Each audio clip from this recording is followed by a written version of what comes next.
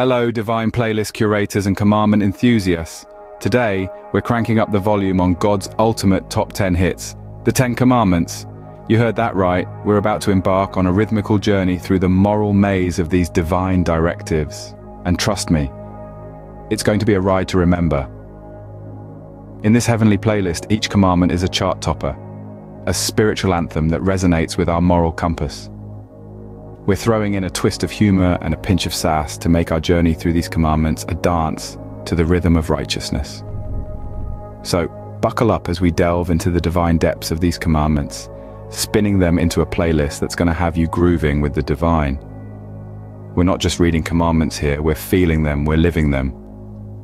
So get ready for some heavenly humor, a sprinkle of sass, and a rhythm that'll have you dancing through the moral maze. First on our divine playlist is No Other Gods.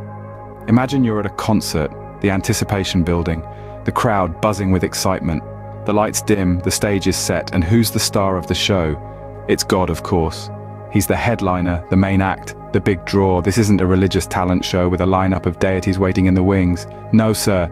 In this divine concert, there's only one name on the marquee, and that's God. He's the one with the spotlight, the one with the mic, the one who sets the rhythm and the tone.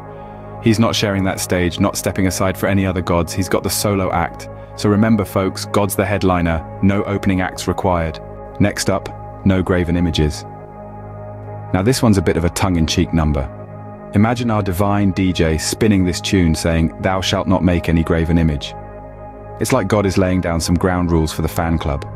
Picture it, God, with a divine sense of humor saying, "Please, no selfie statues. I'm not into bronze sculptures or divine bobbleheads." It's like the ultimate request for humility and reverence. It's not about creating a divine merch shop, folks. Rather, it's about respecting the divine in its purest form. It's about recognizing the sacred not in statues or images, but in the actions we take and the love we share. So when you're jamming to this commandment, remember, it's not about the physical representation, it's about the spiritual connection. So please, no selfie statues, folks. Track number 3, don't take God's name in vain. Now this isn't about God being offended by our casual use of his name, no. Imagine you're at a concert and the lead singer is belting out a tune. Would you shout out your grocery list? Probably not. It's about respect and reverence. So when it comes to the Almighty, it's about using his name with a sense of awe and reverence, not as a verbal stress ball. It's like God saying, "Hey, I'm not your divine swear jar. I'm the composer of the cosmos, the author of existence." So the next time you stub your toe, or your Wi-Fi drops out during the season finale, remember it's not "oh God," it's "oh darn" or "oh fiddlesticks." Because God isn't an exclamation mark at the end of our frustrated sentences. Remember folks, save the swearing for your car repairs gone wrong. Next on our divine playlist, remember the Sabbath. Now this one's a personal favorite of mine. It's like God saying, "Hey, even I took a breather on the 7th day, you deserve a break too, you know?" It's the celestial equivalent of a do not disturb sign. God's not shy about promoting self-care and rest. After all, creating the universe was no small task. Imagine the big guy, kicking back, probably with a divine cup of cosmic cocoa, and saying, "You know what? Let's make one day special. One day where everyone can pause, rest and recharge. A day to just be." So folks, the 4th commandment is less of a command and more of a divine recommendation. It's God's way of making sure we don't burn out. So don't forget to take a day off and chill. After all, if it's good enough for the creator of the universe, it's good enough for us. Track number 5, honor your parents. Now, this is a classic hit that has been playing on repeat since the dawn of time. It's the original Mum Said and Dad Said, the timeless tune that echoes through the hallways of every home, from the bustling cities to the quiet countryside. This commandment is God's way of reminding us to respect our elders. It's not just about obedience, but about recognizing the wisdom and experience they bring to the table. It's about understanding that they've walked this earth longer than we have, and they've picked up a thing or two along the way. So, next time your mom tells you not to slouch, or your dad advises you to save up for a rainy day, remember this commandment. Because let's face it, nobody wants to be on the receiving end of a divine eye roll. So do as your elders say, or prepare for divine eye rolls. Next up, no murder. We're diving into the 6th commandment, a serious note on the heavenly playlist. But let's keep the tone light, shall we? Picture this, God launching an anti-violence campaign, with celestial billboards that read, "Thou shalt not commit murder," a clear message, no ambiguity there. But let's imagine God adding a bit of humor to soften the blow. No killing, please. Love thy neighbor, don't knock 'em off, God might say. It's a divine plea for peace, a call to respect all life wrapped in a bit of celestial comedy. So friends, as we dance through the divine playlist, let's remember that harmony in our actions is as important as harmony in our tunes. Let's choose love over violence, understanding over conflict. After all, in the grand dance of life, we're all partners, not opponents. Remember folks, love thy neighbor, don't knock 'em off. Track number 7, no adultery. Now this one's about keeping things clean in the romance department. You see, in the divine dating guide, it's all about fidelity. Imagine you're browsing through the celestial version of a dating app. You may see some stunning profiles, but remember, the commandment here is clear: thou shalt not commit adultery. In today's lingo, that translates to keep it PG, folks. It's like God's giving us a friendly reminder, hey, no swiping right on thy neighbor's spouse. It's not just about respecting your own relationship, but also honoring those of others. It's about trust, loyalty, and staying true to your commitments. So the next time you're tempted to stray from your path, remember this catchy tune from the celestial jukebox. It's a simple, yet profound reminder to respect the sanctity of relationships. So folks, remember, thou shalt not swipe right on thy neighbor's spouse. Next on our divine playlist, no stealing. Now this one's a real chart topper. Picture God as the ultimate security guard, reminding us, thou shalt not steal. That means no shoplifting, no pickpocketing, and absolutely no borrowing without asking. But let's add a dash of humor here, shall we? Imagine you're at a party and you spot a divine piece of cake. You think, I could just take a tiny slice, nobody would notice. But then, bam, God taps on your shoulder and says, ahem, did you ask? So whether it's a piece of cake at a party or your neighbor's lawnmower, remember to ask first. And it's not just about material things. Stealing someone's idea, their time, or their peace of mind, that's a no-go too. In the grand cosmic gig, God wants us to respect others' rights and properties. So folks, hands off, sticky fingers. Track number 9, no false witness.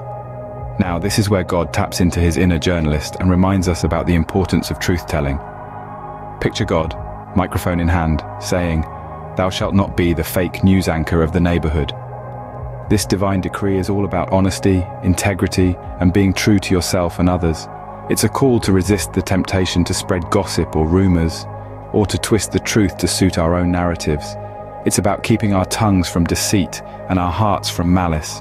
Imagine if we all lived by this commandment. Our neighborhoods wouldn't be filled with whispers behind closed doors, but with open conversations based on truth. We wouldn't need to question the authenticity of every word. So folks, spread the truth, not rumors. Remember, in the divine broadcasting channel, there's no room for fake news. Let's be the reliable sources God wants us to be. And finally, no coveting. The 10th commandment is not a call to stop window shopping or to cease admiring your neighbor's shiny new lawnmower. It's a divine reminder to be content with what you have and not to crave your neighbor's possessions. Picture this. It's like God saying, thou shalt not lust over thy neighbor's high-speed internet or their golden retriever that never poops on the lawn. It's a call to shift the focus from what others have to appreciating what you've got. Instead of longing for your friend's job promotion, rejoice in your own achievements. Rather than envying your cousin's round-the-world vacation, cherish your own memorable moments.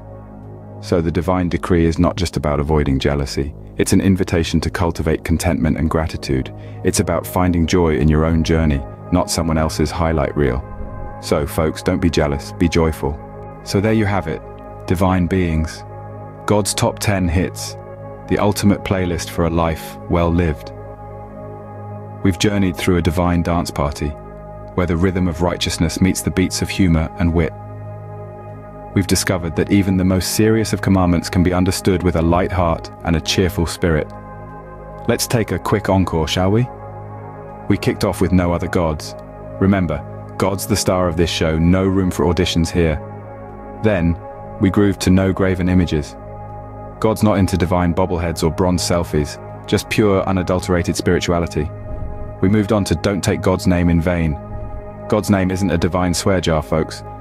We saved our 4th jam for the Sabbath because even God knows the importance of a good rest day.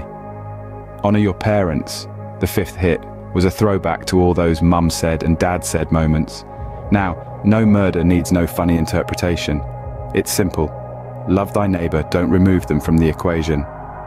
Keep it PG, folks, was God's romantic advice in No Adultery. We then got a reminder to keep our hands to ourselves with no stealing, no shoplifting, pickpocketing, or borrowing without asking. Spread the truth, not rumors, was the 9th hit, reminding us not to be the neighborhood's fake news anchor. Finally, we closed with no coveting. Don't be jealous, be joyful. Craving thy neighbor's golden retriever that never poops on the lawn won't do any good. So, divine beings, we've laughed, we've grooved, and we've discovered God's top 10 hits, the ultimate playlist for a life well lived. It's a divine dance party where the beats of righteousness meet the rhythm of humor. Feel free to drop a comment with your favorite commandment jam, share the beats with your pals, and hit that like button if you're ready to boogie with the divine. Let's keep the divine dance party alive with laughter in our hearts and kindness in our steps. Before we wrap up, a big thank you to all our divine playlist curators and commandment enthusiasts. We appreciate you taking the time to boogie down this divine dance floor with us. Your attention, your energy, your laughter, they've made this party a divine blast. If you've enjoyed our divine playlist and want to keep the party going, don't forget to hit that like button. Share this divine dance party with your friends and family. Get them grooving to God's top 10 hits. And remember, every like, share, and subscribe is a step towards a more divine world. So hit that button and let's keep this divine dance party alive. Stay tuned for more divine playlists. Until then, keep the laughter in your hearts and kindness in your steps. And remember, stay divine.